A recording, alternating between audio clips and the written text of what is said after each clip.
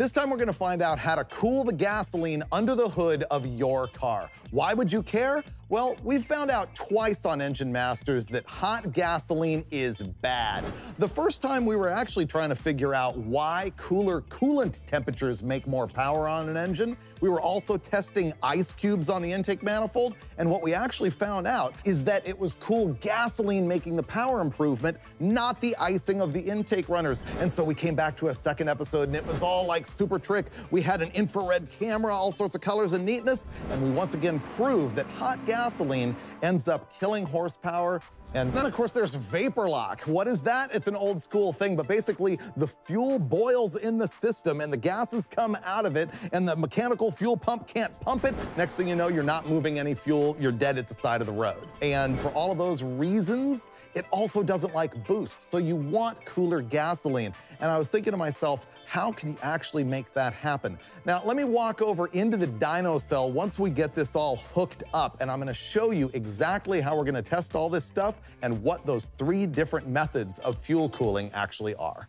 Here's how this whole thing is going to work. Remember, our idea is to mimic the conditions of a fuel system in the car as closely as we can. So step number 1 to that is this right here, which is a nitrous bottle heater. It's filled with water, it's got a heating element in it, and we've got about 10 feet of fuel line running through it. So we're gonna be able to heat the water there.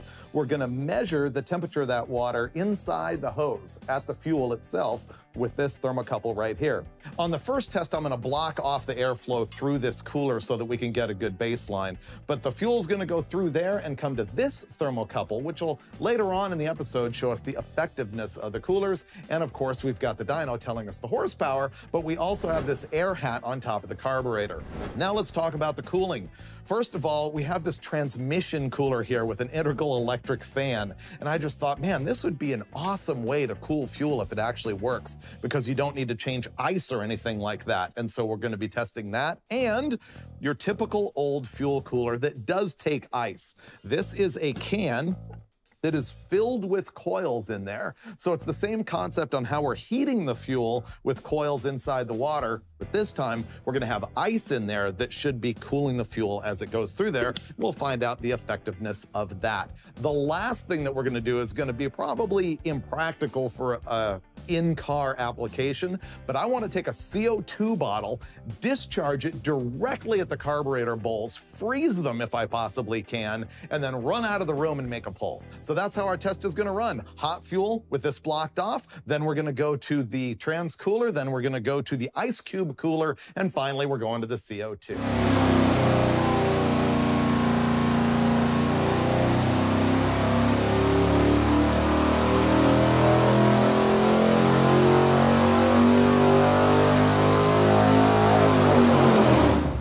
In our quest to find out how to cool the gasoline in your car to make more power, we've got our baseline numbers. This is our 514 Ford with just warm fuel.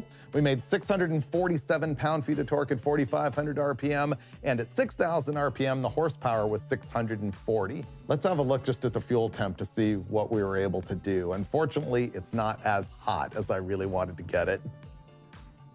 Here are our temperatures. The green is in the tank. I showed you that sensor that was right down there by the water.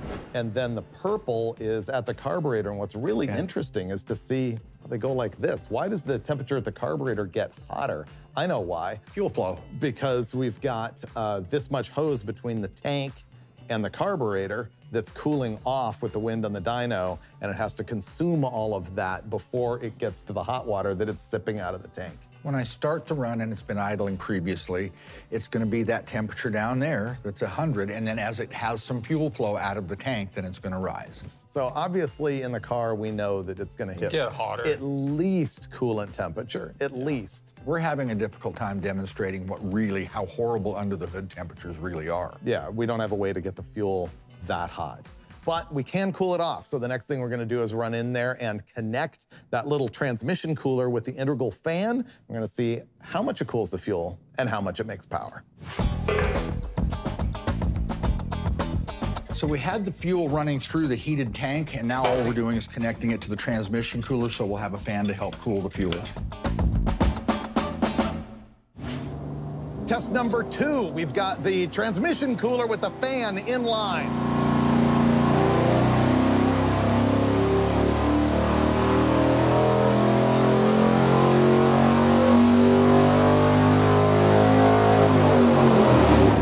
we have our test that has that little radiator in line, flowing fuel with the air blowing through it from the electric fan.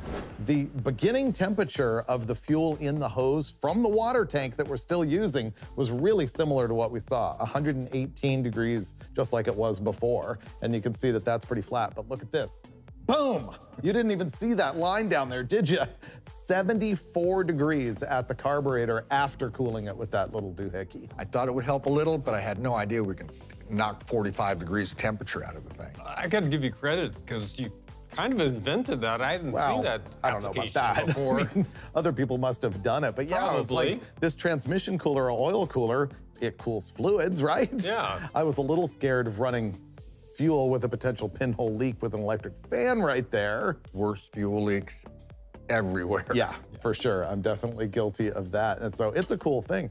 And not just for drag racing, think what that would do for like a road race guy. Well, see, there's just no runs, no drips, no errors. It's not like a cool can where you have to be concerned about either replenishing it or dripping or getting on the starting line. Everywhere, and all of that. It's just the flip of a switch and watch the temperature drop. There's no downside to this whatsoever. None whatsoever. Yeah, the question is, does it actually make horsepower to have the colder fuel? Here are the power numbers just from our cool fuel test. We made 651.6 pound-feet of torque at 4,400 RPM, and up at 6,000, we saw 644.3 horsepower. How much better is that than with warm fuel? Ta-da! Red lines are warm, black lines are cool, and you can see it distinctly makes more power with colder fuel. All right, Brule has got the temperatures of the coolant and the oil up where they need to be. And then you see Troy in here, he's chilling off that radiator. I hope he got the memo to also spray the carburetor. The boiling point of CO2 is minus 78 Fahrenheit. So we're getting that as cold as we possibly can.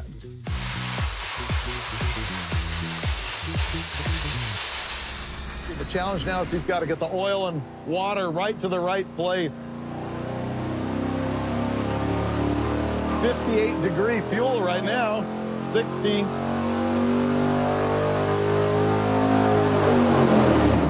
We've done all of this testing with fuel temperature. Our final one was with CO2 going through the radiator on that thing, chilling it as much as we possibly could. Here's the temperature results there. You can see that the fuel coming out of our heat tank was about the same down here. Oddly enough, it got colder when we hit it with the CO2, which means the coldness is running down the hose to the sensor right out of the heat tank. Once the warm fuel starts to see the cool fuel, maybe there's some transfer of temperature. Yeah. No, there has to be, yeah. Yep, well, clearly there is, 10 degrees.